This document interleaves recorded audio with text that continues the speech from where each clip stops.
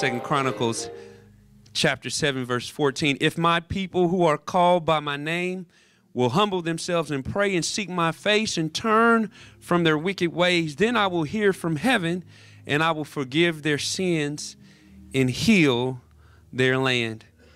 Ephesians 1 and 3 reads, Blessed be the Father of our Lord Jesus Christ, who has blessed us with every spiritual blessing in heavenly places in Christ. Amen. You may be seated. There is a new saying, a new idiom that is spreading throughout pop culture. It's everywhere. You can find it on the radio, VH1. Every person from Cardi B to Sports Nation says it now. And the phrase is, how to get to the bag, or getting to the bag. And you got to understand what this phrase means. I asked my wife, did she know what the phrase means, to get to the bag? And she said no, she had never heard it before. And then 2 seconds later, we heard it on TV. To get to the bag. It means to get to the money. To get to the cash, to get to the paper, to get to the dollars, to get to the coin, to get to the check, the green, the pesos, the moolah, the cheddar, to get to the bag. And they say you got to do whatever you got to do to get to the bag. Whatever you chasing, whatever you doing, if it ain't getting you closer to the bag, it don't matter. But you got to do what you got to do in order to get to the bag. And I was thinking, why don't people chase after Jesus like that? Why don't people chase after God like they chase after the bag? They'll do anything. They'll work long hours. They'll do whatever they got to do to get to the bag. And I've seen that it's because they don't believe it's any benefit or blessings in going after Christ. Because if they would have thought it was some benefits and blessings to going after Christ, I guarantee you, guess what? They would have went after him. They would seek him. They would chase him. They would thirst. They would hunger for him if they thought it was any blessings or benefit to going after Christ. This is what people who don't believe in God say. They say that it's a tale that God gives blessing. It's a legendary Christian bag. It's a myth. But see, the myth is thinking that following Christ will gain you worldly riches. That's the real myth. That's the myth, that it will gain you worldly riches. But I guarantee you it will give you some spiritual blessings that you can't buy.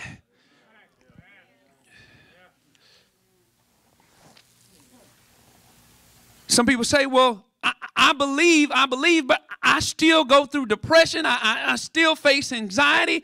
I still feel fear. I still feel hopelessness, purposelessness. I still feel unloved. I thought if I went after Christ that he would correct all that stuff. I don't see the benefit. I don't see the blessings of going after God. I don't see it. I don't see it in other Christians. I don't see it in the church. I don't see it in believers. They live the same as everybody else. They do the same thing as everybody else. They fill a void just like we do. They out there doing street pharmaceuticals. They out there on prescription drugs. They out there drinking and binge watching TV. They face the problems and difficulties of life just like we do, and they respond just like we do. What's the benefit? Where are the blessings in following Christ? I hear preachers say that God will supply all my needs according to his riches in glory, and I don't feel like my needs is being supplied. See, people don't think it's a benefit to following Jesus.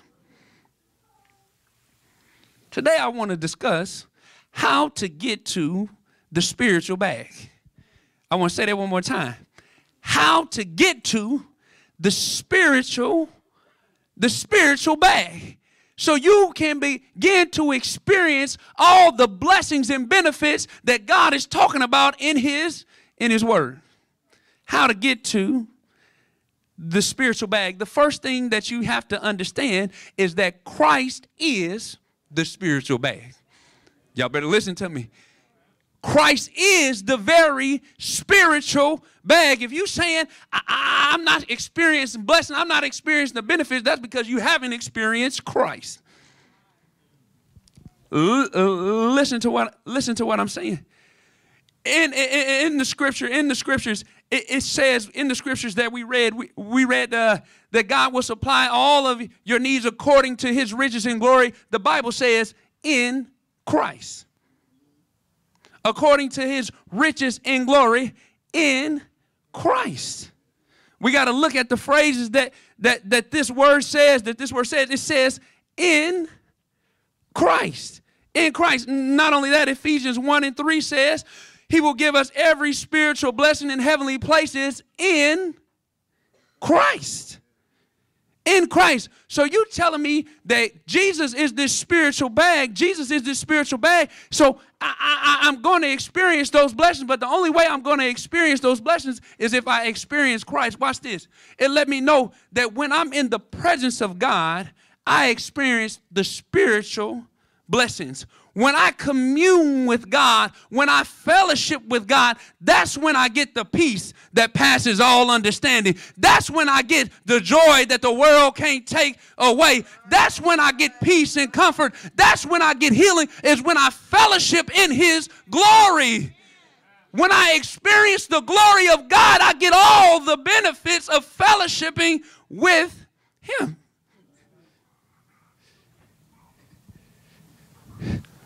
Did you know that people were healed and delivered just because they touched God? Just because they went around God? The spiritual blessings come when you fellowship with Christ. If you're not fellowshipping with Christ, you will not experience those spiritual blessings. And I gotta explain this. Y'all gotta let me walk through this. Watch this. In the Garden of Eden, man and woman, they were experiencing all the blessings and benefits of God.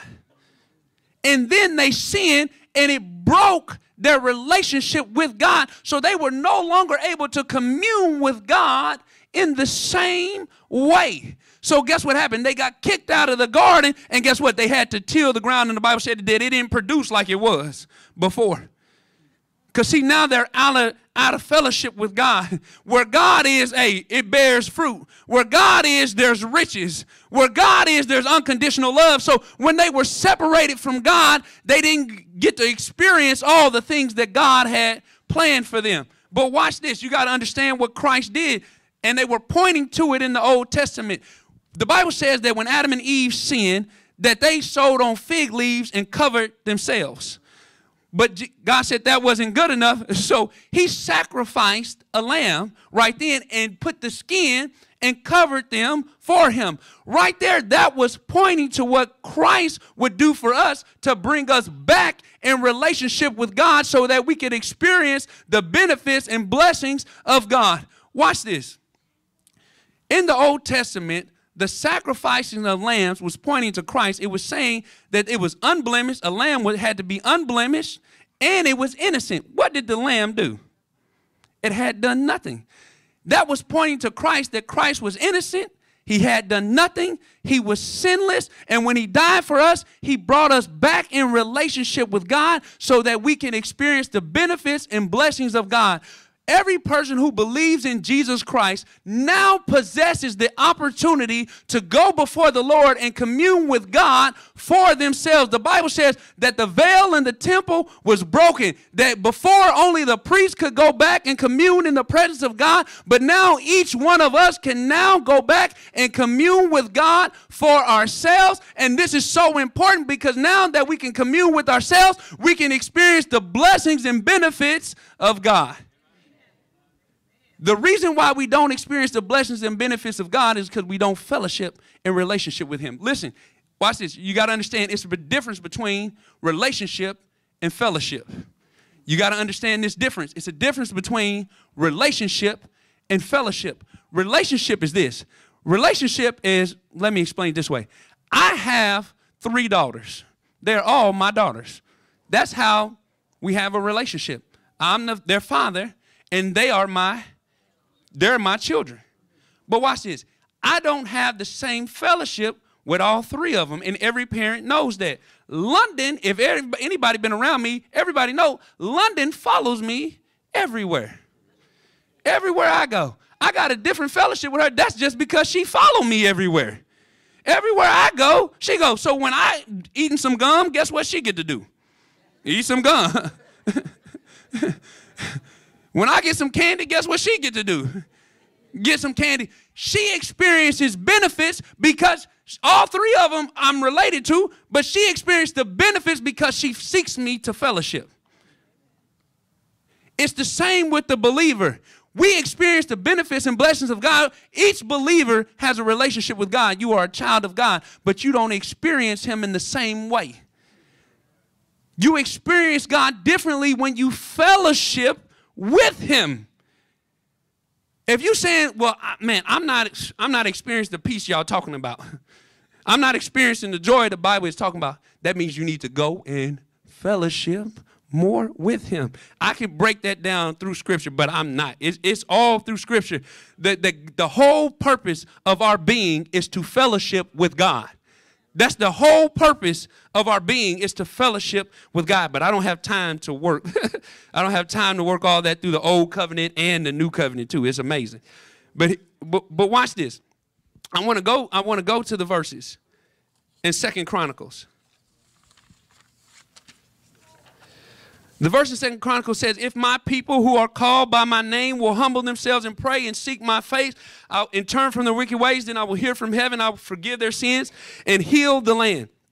Watch this. I want to show you how to fellowship with him closer so that you experience the benefits of his presence more. It's benefits and blessings to God just being in his glory, y'all.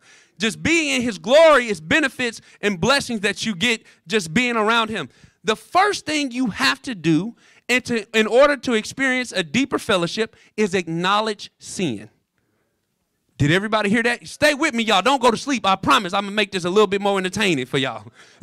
Don't go to sleep. Trust me. Don't go to sleep. The first thing you have to do in order to experience a deeper fellowship with him is you have to acknowledge sin. You have to say, listen, in any relationship, for it to be reconciled, somebody have to say, I'm wrong. You have to admit to being wrong, and I guarantee you the Lord ain't about to tell you he wrong. Do you understand? So watch, you have to acknowledge sin. The Bible says it steps to even acknowledge sin. The first step to acknowledge sin is that you have to humble yourself. Did everybody hear me? You have to humble yourself. And I know people be like, well, what is that? I'm about to show you what that looks like. I'm about to tell you what that looks like, what humbling yourself looks like. It's the reason that keeps people from God is a refusal to humble yourself. I want to go through 3 things of why people refuse to humble themselves. The first reason people refuse to humble themselves is because it's no shame to their game. Did y'all hear me? It's no shame to their game. And I'm going to use some words from a philosopher to explain this. A philosopher did a song called Over. And he said, what am I doing? What am I doing? Oh, yeah, that's right. I'm doing me. I'm doing me. I'm living life right now. And this is what I'm going to do till it's over, till it's all over, but it's far from over. Let me interpret that for everybody that don't do rap. First, he said the first 2 lines, what am I doing? What am I doing? First, he said, at first, I was questioning myself about my actions. But then I realized, who is over me? I'm going to do me. I'm doing me. I'm going to do me, and I'm going to do that till it's over. But it's far from over. Basically, he's saying, who's going to stop me from doing me? That's the attitude of an unbeliever. That's the attitude of somebody that's not saved. That's the attitude of somebody. The Bible says that the Holy Spirit convicts the whole world, believer or unbeliever, the whole world of sin, righteousness, and judgment. And that's an unbeliever saying, I'm doing me. That's a refusal to humble yourself. The second reason why we don't humble ourselves and ask for forgiveness is because we misjudge God's character. I want to say that one more time. We misjudge God's character. And I want to give you examples of this. Some people misjudge God's character because they don't know him like that. And so you can be a believer and misjudge God's character. For example, some people think God is a hard God. Like, why would the Lord allow so much stuff to happen like this? God is a hard God. They misjudge his character, and because they misjudge his character, they refuse to humble themselves before him. If people think God is a hard God, but he's not. It's a whole chapter in Psalm devoted to his mercy endureth forever. Listen, Jonah said, Lord, you so forgiving and you so merciful that I don't even want to go preach the word to these people because I know if they repent that you're going to forgive them, and I don't want them to be forgiven. That's how merciful God is. God is merciful. Listen, some people don't humble themselves before God because they misjudge God's character. Let me show you another way they misjudge God's character. Another way they think they misjudge God's character is they think that they can actually be right and he can be wrong in the relationship. Human beings think that. I want to say that one more time. You actually think you could be right and he could be wrong. No, listen. And listen, that's to have a false idea of his character, his truth, his justice, his omniscience, his omnipotence. Let me explain. My daughter, London, came up to me and said, Daddy, how do you spell play? I said, P-L-A-Y. She was like, no, silly daddy. That's not how you spell play. You spell play Q-T-L-S. I looked at her like, what in the world? What in the world are you talking about, QT? And listen, she was trying to tell me how to spell play, and she don't even know her full alphabet. She don't know how to pronounce her letters. Listen, she don't know how to pronounce her letters. She don't know how to spell the small, little, simple words. She don't know the difference between a verb, a subject, a pronoun, a conjugate. She don't know what a prepositional phrase is. She don't know any of those things, but she's trying to tell me how to spell play. That's the same thing when we try to tell God something. Your mind can't even possess what he knows.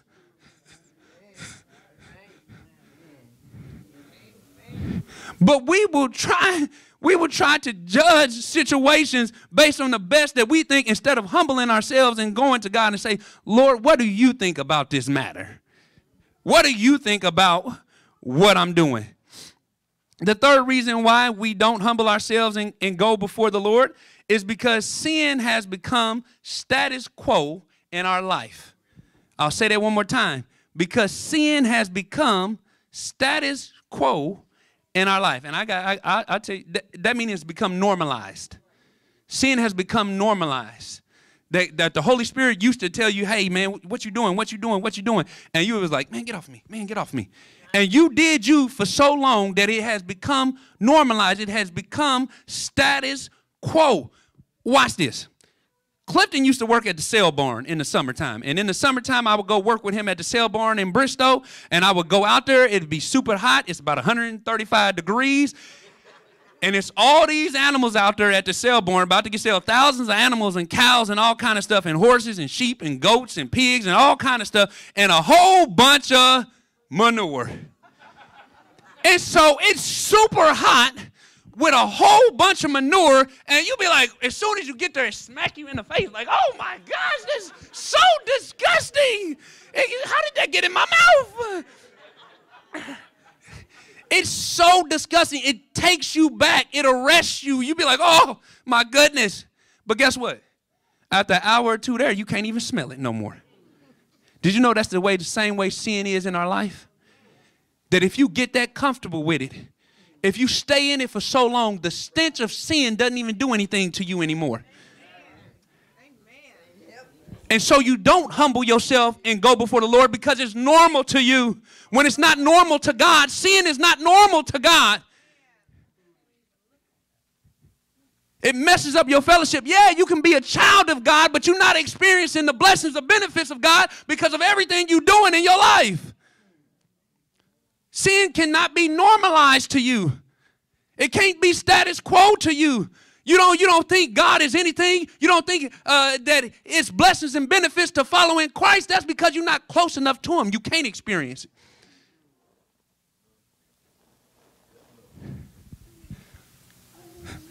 When you're in the presence of God and his glory, listen, let me tell you something. It changes you. It changes you. If no changing power, if no transformation power has taken root in your life, it's something wrong. And I'm telling you, the issue is sin. You have to humble yourself. You have to humble. The Bible says if you humble yourself, if you humble yourself, if you pray, that's communicate with God. Because guess what? Sometimes we've been in it so long we can't see it. But communicating with God, guess what it does? He searches you. He points it out to you. That's what prayer does. But if you ain't got no prayer life, he can't tell you. You ain't giving him a chance to talk to you.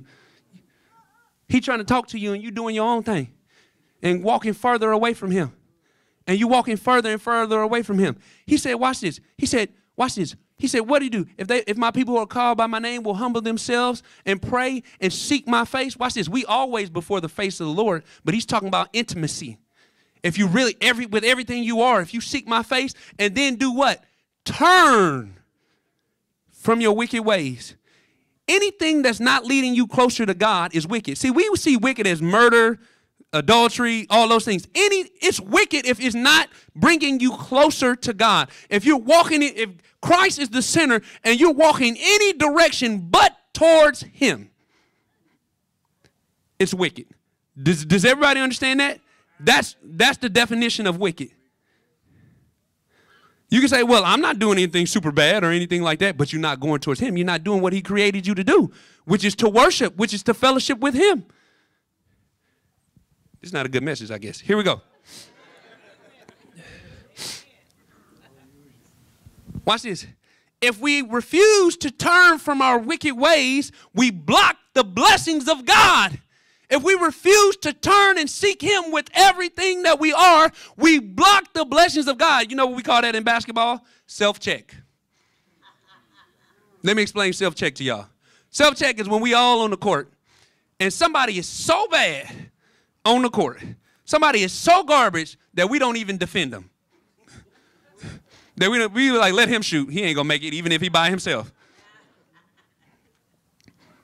And when you refuse to turn to God, that's exactly what you do as a Christian. You put yourself in self-check. The enemy ain't even worried about you because you refuse to turn to God anyway. But watch what he says. Watch what he says. If my people who are called by my name will humble themselves and pray and do what? And seek my face. That means repent. That means you were going in a direction that was not towards him. To turn towards him means to repent. If they will repent, guess what he said I'll do? I will hear from it. That means he wasn't even hearing you. He wasn't even listening to you. That means you thought you had a relationship, a fellowship, a close fellowship, but you didn't.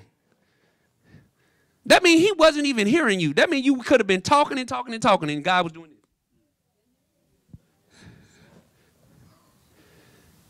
He said, I will hear from heaven, and I will do what? I will forgive your sin and do what? Heal the land. Why is this so important? If he heals the land, what happens then? You produce fruit.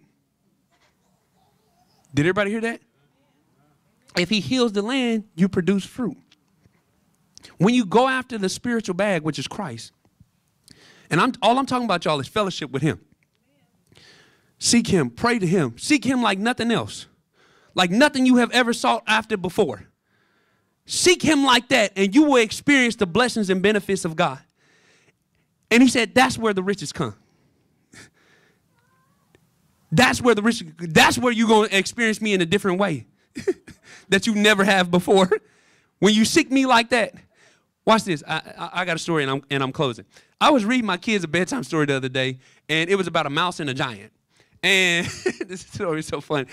So it was this giant that had took over the town. Giant took over the town. He put a big boulder, got a big boulder, blocked the middle of the road so nobody could leave in and out. They said his footprints were so big, and he messed up all the crops in their field and all that stuff. His footprints were so big that it left lakes in the field. But it was just how he wanted it, though. It left lakes in the field. And watch this. He could do whatever he wanted to do. He had full authority. He had full reign. Because he's big, and he got the strength, and he big. They said, the mouse said to the people, that's all right. I'll get him. They were like, how you going to get him, mouse? He was like, wait, you'll see. He was like, give me a straw, give me some cheese, and a rock, a little pebble. I'll show you how to do it. They was like, what are you talking about, little mouse? He was like, I'm going to show you how to do it. So he goes to the giant, and the mouse tells the giant, hey, I'll come here to challenge you. And the giant was like, what? You came here to challenge me? And the mouse was like, yeah, I came here to challenge you. He's like, the first thing I want to challenge you to is I want to challenge you to throwing pebbles. He was like, what? He was like, yeah, I can throw a pebble way farther than you. So he picks up a little tiny pebble, and he chunks it. And then the giant grabs a rock, and he chunks it. He's like, man, mine went farther. He said, yeah, you did it to that, but can you do it to that boulder right there that you put in the middle of the road? He was like, yeah, I can do it to that boulder I put in the middle of the road. So he goes, and he grabs the boulder, and he chunks the boulder out of the middle of the road. And he was like, okay, you're pretty strong, He said, you see, he said, all right, second challenge. He said, you see this puddle of water right here? I bet you I can drink this whole puddle of water. So he goes, and the mouse drinks all the puddle of water, and he said, see, you can't do that. And the giant said, I can do that. He said, well, go drink those lakes that you made over there with your footprints. He was like, all right, I'll drink it. So he goes over there, and he drinks all the water from the lakes and gets all of it up. And the mouse said, all right, that's pretty good. That's pretty good. This is the last challenge, though. And what he had done was he had took some cheese and that looked like a rock and dipped it in water. And he told the giant, he said, look, you see this rock right here? I'm going to squeeze it so hard to make water come out of it. And he was like, you can't do that. So he squeezed it, and water began to come out of the cheese, which the giant thought was a rock. And he said, I bet you can't do it. So the giant went to grab a rock, and he's squeezing this rock as hard as he can, and no water comes out. No water comes out. So the giant takes off, and the giant leaves and said, man, that mouse is strong, too strong for me. And he leaves. And the mouse had victory over the giant. And we can all tell from the story why he had victory over the giant, and that was because of the giant's pride. The giant had all the strength. He possessed all the strength. He possessed all the will, but his pride kept him from ruling like he should. Let me tell you something. Christ has given us everything we need to possess, to be strong in him, to overcome any situation in the world. He's given us every spiritual blessing in him, but guess what keeps us from ruling? Pride. We refuse to humble ourselves before the Lord, and the smallest things defeat us. The smallest tricks and deception and lies from Satan defeat us and bring us down in life because of pride. We refuse to humble ourselves before God and say, Lord, I'm going to seek you. I'm going to trust you no matter what. Listen, don't think you can run your life better than God. You can't. If you want to experience all the blessings that come with Christ, you have to seek it after him. You have to fellowship with him. You have to get in your closet, in your quiet time, and pray and let the glory of the Lord overshadow you. God has given us everything we need already to have victory. You've been crying, you've been praying for stuff, saying, Lord, why, Lord, why? He said, just fellowship with me. Everything you need to have victory, God has given. The way to get to the spiritual bag is in Christ, in communing with him. Take it more seriously than you have been. As the deacons come, If you are here today and you have never experienced what it means to have a relationship with God, I pray that you would come to him right now. There's benefits, there's blessings to following Christ. There is. But you have to let go of sin. You have to let go and let God. I'm not saying that you'll never mess up again. That's not what I'm saying. But you got to say, Lord, I'm a sinner. I need your help. Lord, I'm coming after you with everything I got.